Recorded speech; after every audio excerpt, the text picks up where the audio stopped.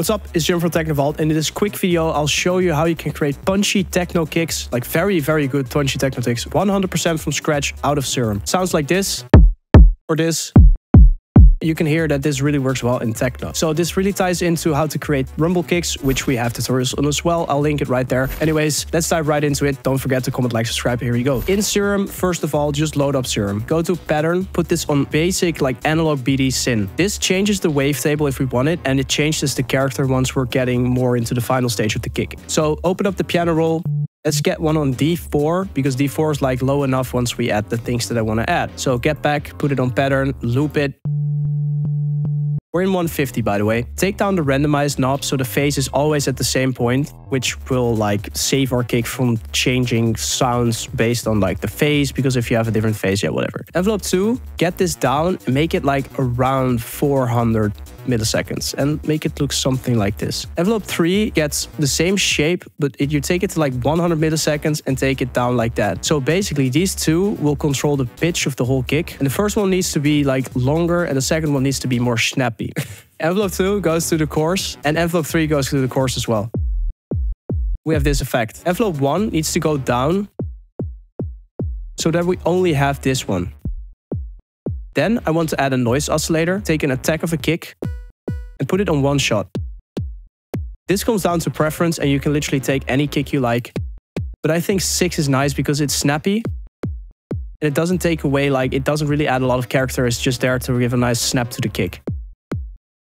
Because with, you just need that tick in the beginning. Now, this is where you really make and break the kick. Let's add some stuff. So the first thing you want to add is an inflator. If you don't have an inflator, you should watch Frank Paul's inflator patcher preset video. He just basically, you can download the patcher or you can just see that an inflator basically is a half sine in a wave shaper. So here's our wave shaper and that's basically our inflator. Then I add a soft clipper around this position. Then I want to add an EQ where I control the sub, because this really makes a difference once we add some clipping. Then we're going to go in type, low pass and muffle the highs. This happens in front of everything. Now you want to add another soft clipper, open the post. Then you want to get Mistortion. Mistortion 2 is free, it's from Nimble Tools. You open up the hard clipper, you don't touch any other knob. And don't make it clip too much, make it clip almost like that. That's it. Now you want to go here afterwards and add an EQ. In this EQ, boost the sub, boost the mids a little bit, and the highs where needed. The mids give a little bit of character, the highs really give it some air, I guess. But don't overdo it. You can go back and change the wavetable position because it changed the character slightly of the kick. That's way too synthy. This is a nice one. So what you can do now is go back in your piano roll and take this one and just place it on a different note and see what happens and if it gets better. Because I feel like D is too high. This is definitely too high.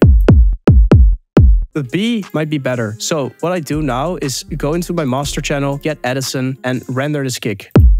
Trim the noise, normalize it, drag and drop it into your playlist. And now we have this kick here playing. And then you want to make it shorter and just cut the end. So we're left with this. And you know, the tail is really low, but the beginning is pretty high, as you can hear. And I don't think this will work in techno. So what you want to do instead maybe is just get it down a bit. Let's try it in G, because my ears were deceiving me.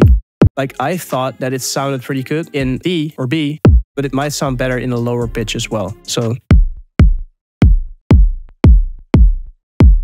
and don't move too much of the tail, still need a little bit.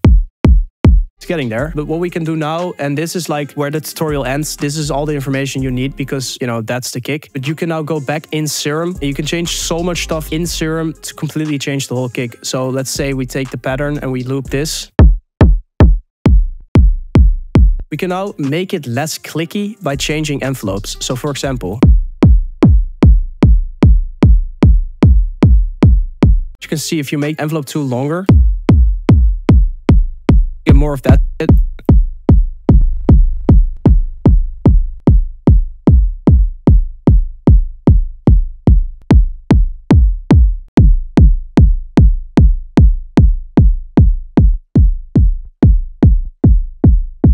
The As you can hear, it depends on the kick. You can really play around a long time and you can get rid of the highs.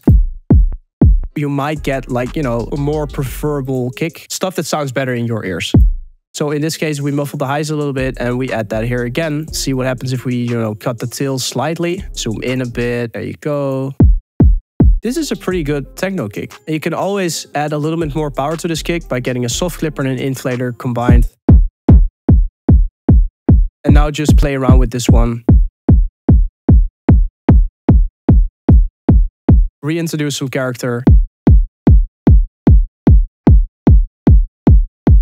And clean up the kick and just change the kick. Anyways, this is a foolproof method. And every time you do this, you'll get a slightly different kick. Like for example, we have this one, which is different. And we have this one. And you always get a slightly different kick.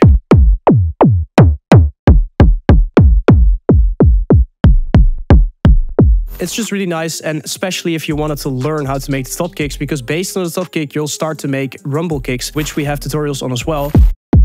But this is a nice kick. You can use it in melodic techno, hard techno, mainstream techno, driving techno, it doesn't matter. So get our free sample packs on our website. I'll link it, and also grab this template for free on our website. I hope you enjoyed it. Like, comment, and subscribe if you did. Hope to see you in the next video. Cheers.